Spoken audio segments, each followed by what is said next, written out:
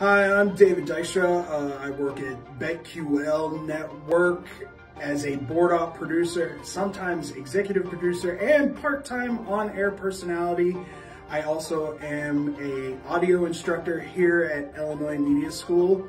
The reason that I became interested in becoming a teacher here is because of the instructors that I had when I was a student here.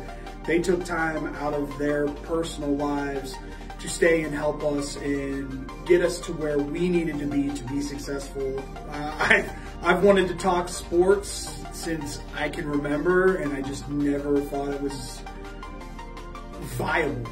And to find out that there was a place where I could go learn all this stuff and be in the sports talk radio industry was mind-blowing. And once I was in the industry, I work the morning show. I'm up at 2 o'clock in the morning and I'm in the studio by 3 at the latest.